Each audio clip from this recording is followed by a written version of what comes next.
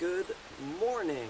As evidenced by this forest all around me, I'm no longer in Iceland, but I have a few other things to say about Iceland, Icelandic travel, so I'm going to keep this going even though we're not there. So I'm back in the Olympic Peninsula, on the Olympic Peninsula, just outside of Olympic National Park, and as you can see, it's friggin' gorgeous. And this isn't even in the park.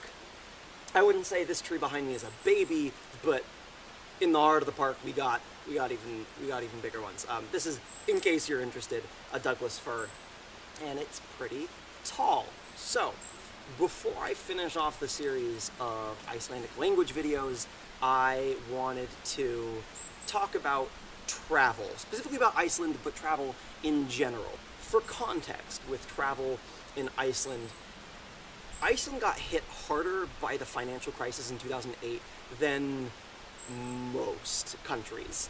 It really tanked, and I don't have enough knowledge or time to explain why or the consequences. I'm just going to say it was bad. And one of the principal reasons that it's not so bad right now is because of tourism. Around 2011, 2012 is when tourism really exploded in Iceland, and now the tourism figures are still growing, but also just bananas high.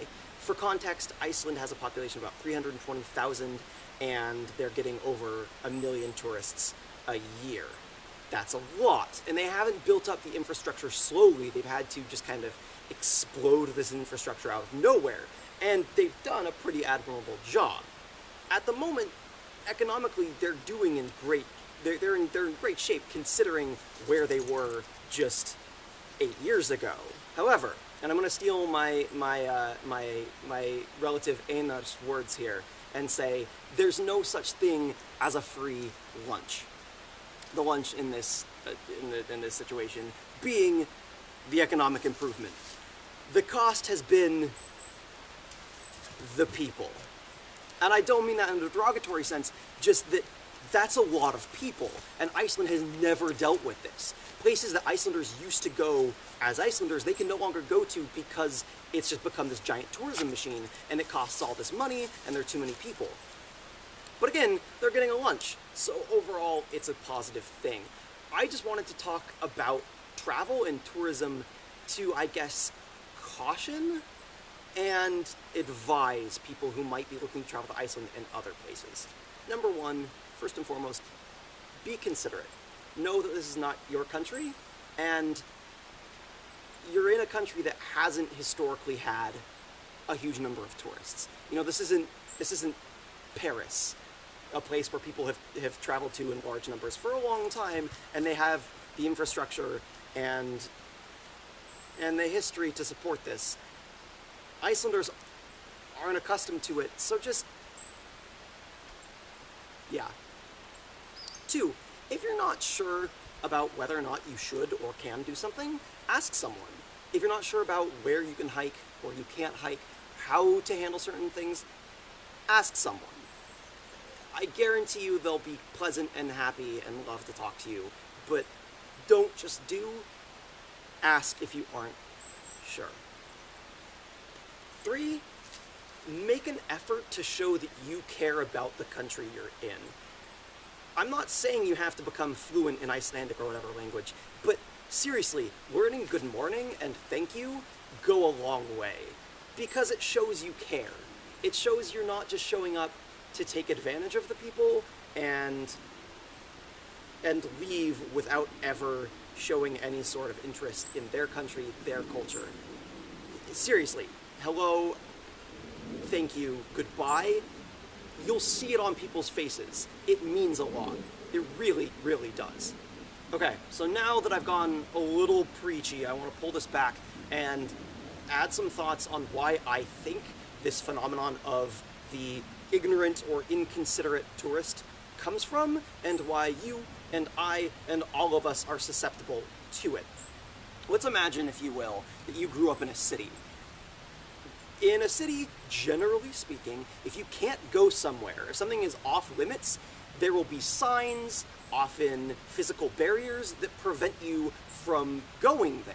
And after living an entire life, or a good part of a life in an area like that, your brain kind of develops this software to make these decisions without you having to think about it. So without having to go somewhere and reading a sign and say, I cannot go in there, you see all these subtle clues that allow you to kind of behind the scenes make the decision, I shouldn't go in there.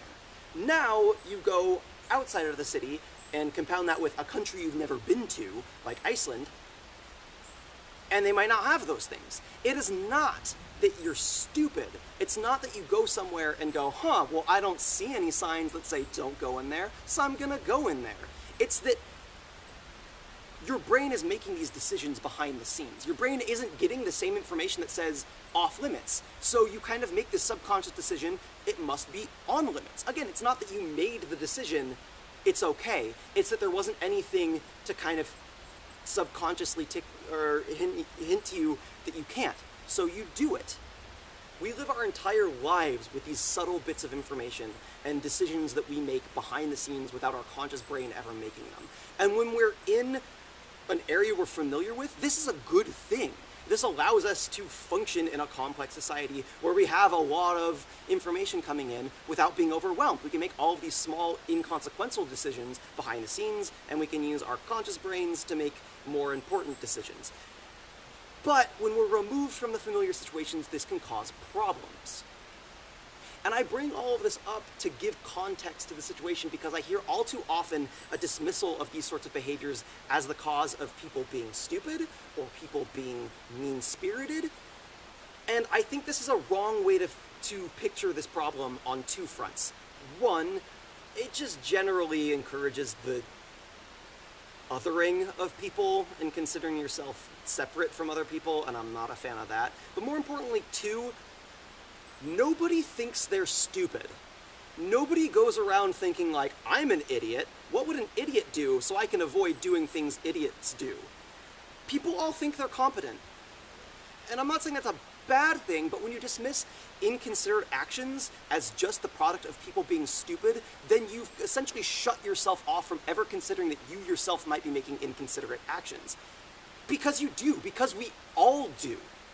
But if you consider the inconsiderate behaviors of other people as just being the products of mistakes of honest people, then you can consider yourself also open to these sorts of mistakes. And that's okay. The important thing is that you consider that you might be making them, so that you can reflect on that and hopefully not make them.